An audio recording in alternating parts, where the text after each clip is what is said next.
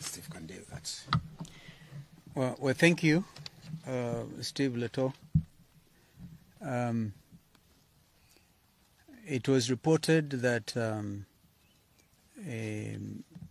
ambassadors, actually 4 of them, the American ambassador, Meg Whitman, the British Chargé, and the Danish ambassador, as well as the representative of the United Nations community in Nairobi, in fact at UN offices, the very high ranking,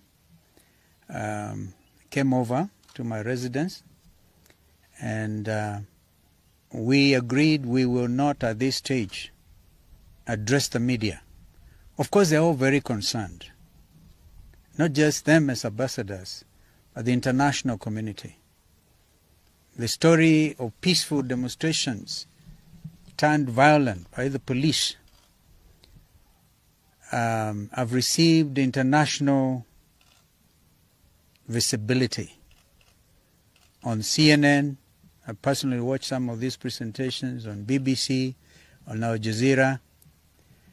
We hope, by the way, to be able to meet with the some of these international correspondents in the next few days. And so everybody is concerned.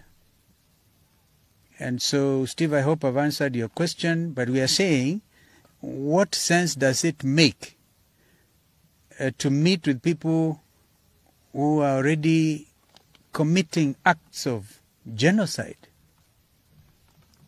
I was foreign minister in 1994 when genocide happened in our sisterly state of Rwanda.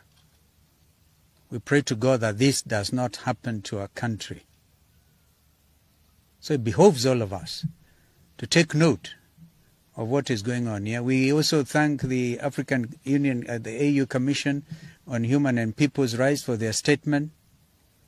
How do you tear gas 53 children and make them develop early cases of asthma and other complications? These are basic rights, and you cannot negotiate on people's basic rights. Basic rights are basic human rights. And so that is where we are. I don't know if there's another question. Thank you.